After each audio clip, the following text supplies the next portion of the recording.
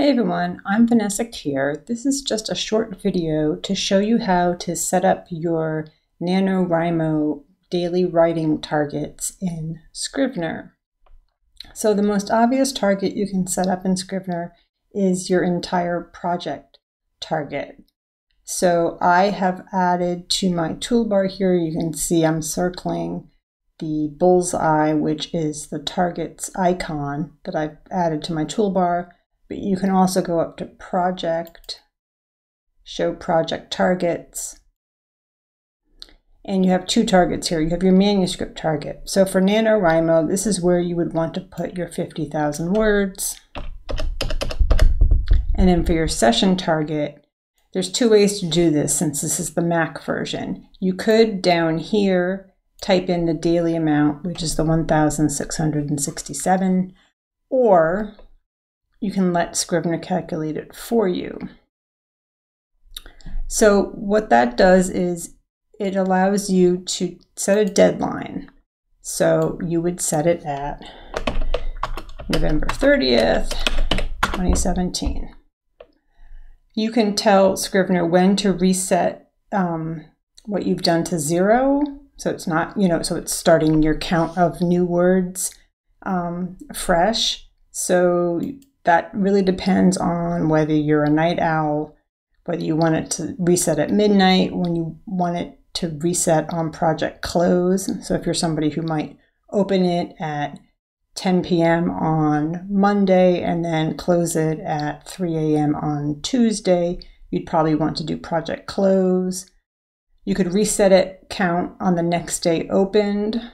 So if you close it on Tuesday and you open it on Tuesday, it wouldn't count from 0. You would still be adding on to what you did that morning, but if you then open it on Wednesday after closing it on Tuesday, it would reset. Or you could never automatically. If you're going to try and calculate your daily to match what the nano amount is, you probably want to reset it somehow. You can count text written anywhere in the project, but for Nano, you don't want to do this because you don't want anything you've typed in your research folder to count against your word count. I like to allow negatives. That means that if I delete words, it's deleting those from my word count. And this is what the Mac version can do, but the Windows version can't, is it can automatically calculate. So let's say that we do want to do every single day of the week. We don't have to click anything here, but we can click Allow Writing on the day of the deadline, since you are allowed to submit your final word count on the 30th itself. And then you can show target notifications if you want. That will notify you if you have met your word count for the day. The way I have my OS set up, however, I don't like to have notifications, so I leave that off. And then you can hit OK. And then you'll notice here that it's not coming up as the same number that you would normally see. That's because today is the 31st of October. And I've already written, as a demonstration for another video, 6 words in this project up here. So tomorrow it would recalculate this based on the 30 days of November. So that is how you would set your targets, and as you progress through it, it would show a progress bar that starts at red and it will eventually end up at green when you've met your target. And what it will do is, as you exceed or fail to meet your daily targets, it will recalculate how many words you have to do per day. Now, the one thing that Scrivener doesn't do is give you a chart that shows what your daily word count was. It will show you your cumulative word count. So if tomorrow I write 2,000 words, this will show 2,006 words of 50,000 words, but it won't let me go back and see how many words I did on the first day.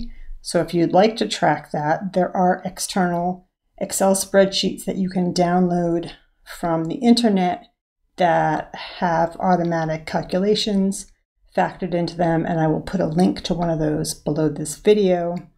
However, if you would like to track your word count in a simple table that does not do automatic calculations, I can show you how to do that in Scrivener.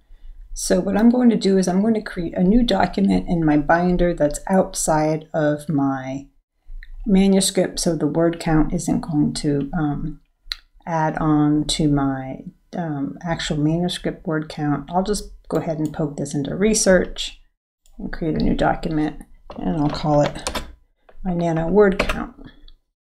Now I'm going to just click on the inside of the document, and I'm going to go up to Format, Table, Table, and it automatically puts in a 3-column and 2-row table.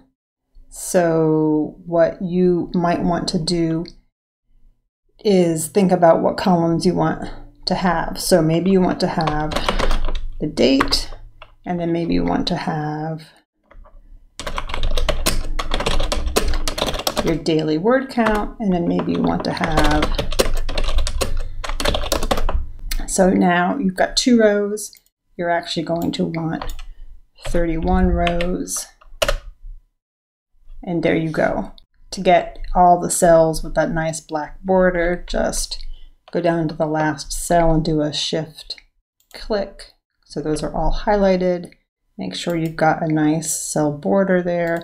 Make sure it's all black. And there you go. And again, this is not Excel, so you have to manually put in your dates.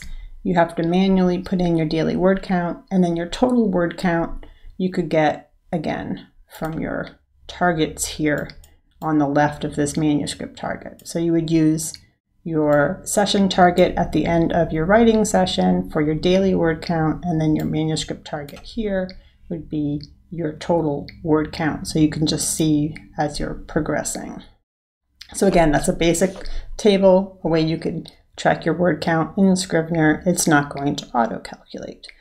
So anyway, I hope that helps you get your word count target set up in Scrivener, and good luck in November, and hopefully we will all emerge winners on November 30th. Happy writing! Bye.